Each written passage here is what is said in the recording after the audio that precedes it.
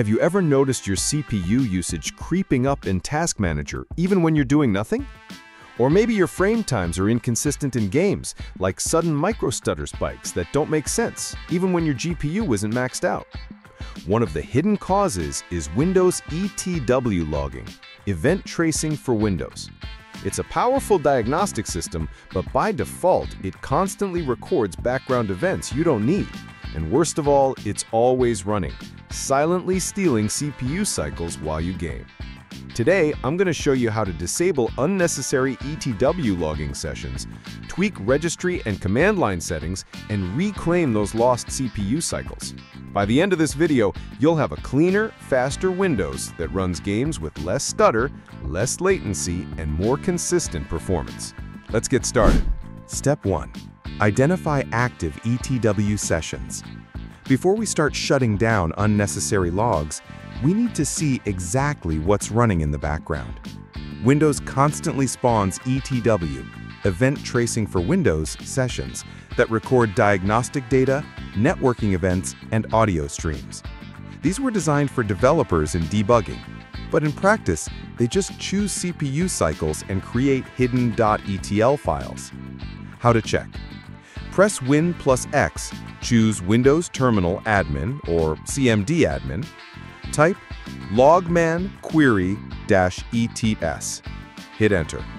This will dump a full list of active event trace sessions currently logging on your PC. What you'll see? You'll notice entries such as diaglog, general diagnostics and crash logging, WDI context log, Windows Diagnostic Infrastructure Logging, Background Performance Traces, LwtNetLog, Network Tracing Session that wakes the CPU constantly, WiFiSession, Wireless Activity Logs even when you don't need them, AUSRV.etl, Audio Service Tracing, can create extra latency on audio threads.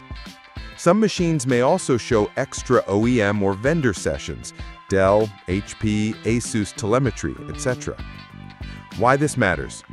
Every single ETW session acts like a background logger.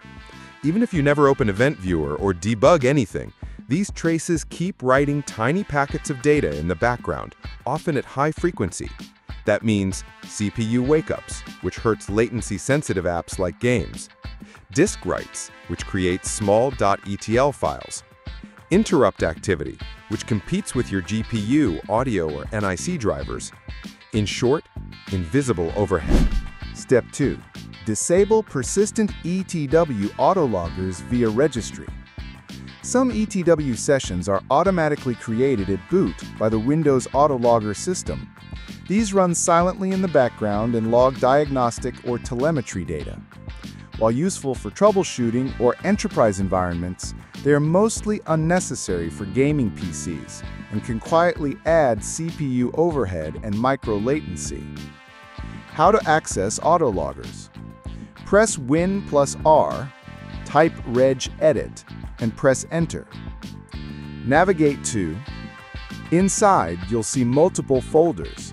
Each one corresponds to a persistent logging session that starts automatically with Windows. How to disable an autologger. Click a session key, locate the Start D word, change its value to 0. This disables the autologger from starting at boot. Pro tip: start small. Disable obvious telemetry sessions first, like Diagtrack, LwtNetLog, or WiFiSession, and leave core kernel or audio logging untouched to avoid breaking system diagnostics or crash dumps. Disabling non-critical autologgers like Diagtrack, LwtNetLog, or WiFiSession is usually fine for a gaming machine. Do not touch anything with kernel, audio, or security unless you know what you're doing. Step 3. Kill active ETW sessions with CMD. Even after disabling autologgers in the registry, existing ETW sessions may still be running in memory. If left active, they continue logging data, writing .etl files, and waking the CPU periodically, which can cause micro-stutters or subtle input lag. Let's stop them immediately. Open Command Prompt as Administrator. Press Win plus X, then select Windows Terminal or Command Prompt. Accept the UAC prompt to give admin rights. Stop each running ETW session. Use the logman command to terminate each active session. For example, replace session name with the exact name of the session you want to stop. The -ETS flag tells Windows to target the event trace session in memory, not just the registry definition. Note, do not stop critical kernel logging sessions unless you know what they are. This can affect system stability or debugging.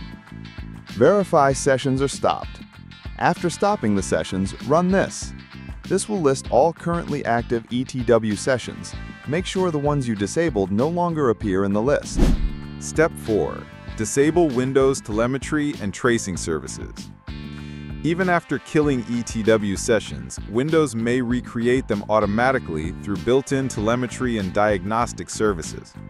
Disabling these services stops ETW from respawning in the background, freeing CPU cycles and reducing disk activity.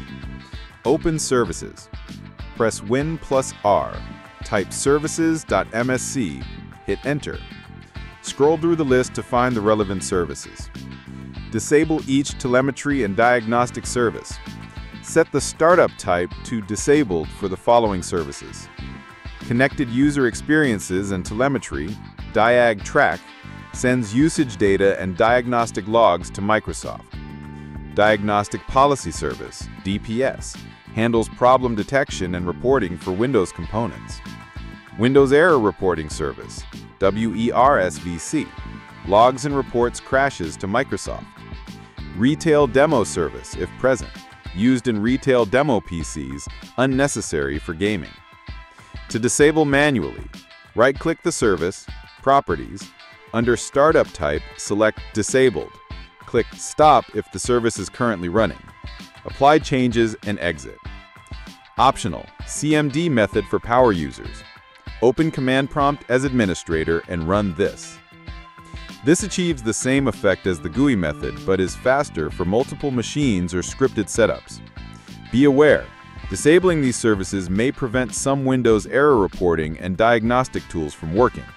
Only do this if you're okay trading telemetry for slightly better system responsiveness in gaming. Verify. Reboot your PC, open services again, and confirm the services remain disabled. Optional. Run logman query ETS to see that related ETW sessions are no longer automatically appearing. Pro tip. Pairing this with previous ETW session cleanup ensures Windows stops constantly logging or writing telemetry data, which reduces CPU spikes, micro-stutters, and unnecessary disk activity during gaming. Step 5. Optimize logging for audio and gaming latency. Some ETW sessions are tied to audio drivers, GPU, or input stack. You don't want to kill all of them, but you can optimize them. Open Regedit again. Navigate here. Set the following D words. System responsiveness to 0. Default is 20. By setting it to 0, you dedicate CPU time to foreground apps. Network throttling index to F, which disables hidden throttling tied to ETW traces. Next, under GPU priority to 8, priority to 6, scheduling category to high. These tweaks make sure any ETW activity that is necessary gets the lowest priority, while your games get the highest. And that's it! You've just stopped hidden ETW logging from stealing your CPU power. We started by identifying active sessions, then shut down unnecessary Autologgers, killed current sessions, disabled telemetry services, and fine-tuned SystemProfile settings for gaming priority. The end result? Lower CPU usage, reduced DPC latency, more consistent frame times, and a smoother, more responsive gaming experience overall. Remember, Windows loves to run diagnostics in the background, but on a gaming PC, those logs aren't helping you, they're hurting you. If this video helped, drop a comment with your results, smash the like button, and subscribe for more deep dive performance guides. See you in the next one. where we go after another hidden Windows bottleneck.